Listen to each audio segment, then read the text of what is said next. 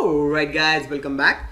In this video we are going to learn about layout management, and this video is going to really help you when you are deciding how to put your widgets like buttons and calendars or input edit text box. It's going to really help to organize them very nicely. Now you can obviously do the layouts using code too, but I see no reason to do it with code because Qt Designer makes it so much easier to do it using its inbuilt features. And obviously code gives you a little bit more flexibility, but I feel that Qt Designer gives you 99% flexibility and maybe the code gives you 100% flexibility, but the learning curve of the code is much higher. So I'll highly recommend doing the layout part using Qt Designer and even organizing and creating your GUI at least using the Qt Designer. So let's get started by creating a very simple main window. And if you see on the left hand side, there are four kinds of layout: the vertical layout, the horizontal layout, the grid layout, and the form layout. We are going to be talking about these one by one.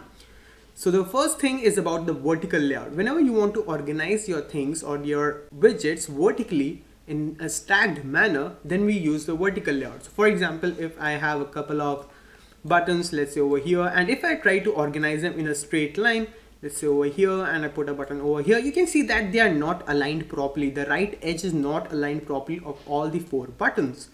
And in this method, you can just select all of the four buttons and then click on this layout vertically over here. And you can see that all four buttons will be properly arranged, and then you can just drag them around. And if you want to give more space between the buttons, so for example, over here, you can just click on the red area or the space between the buttons. On the right hand side in the properties box, you'll be able to see a lot of properties. So the first property we are going to see is the layout spacing, which is really important.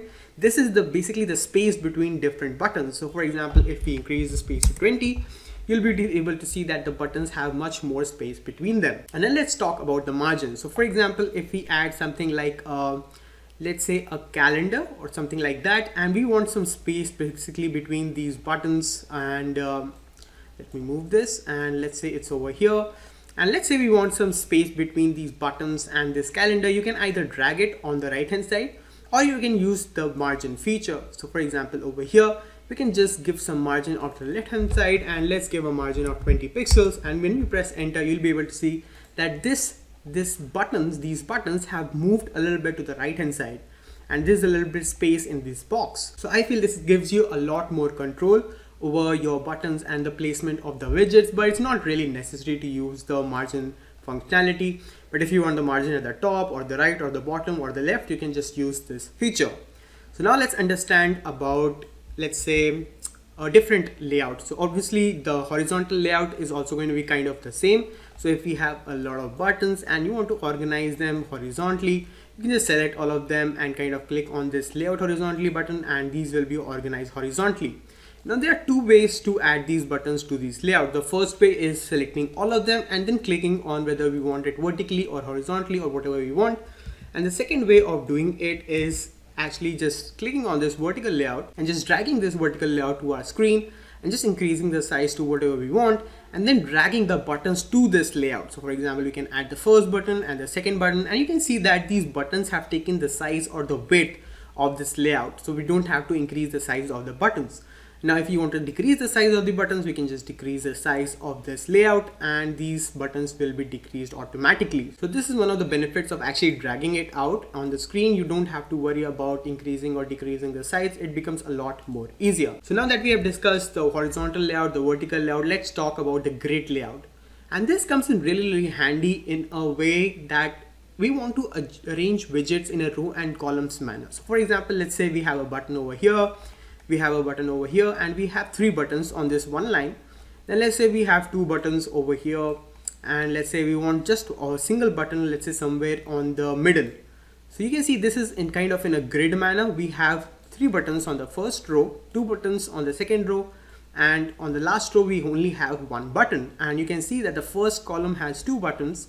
The second column, that is from top to bottom, has three buttons. There's 1, 2, 3, and the last column only has one button, but you can see these are not aligned properly.